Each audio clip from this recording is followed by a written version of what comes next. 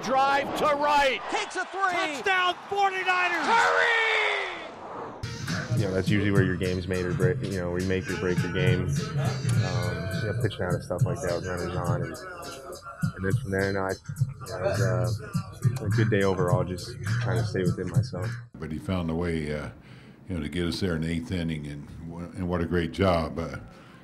You know, he had to make pitches there early in the game. He pitched his way into some jams there, but in traffic, he found a way to make some pitches, and you know, we scored enough for him. We're still not putting up big numbers, but we made most of our hits today with the home run. So it's good to tack on that last one to give us a little margin of error.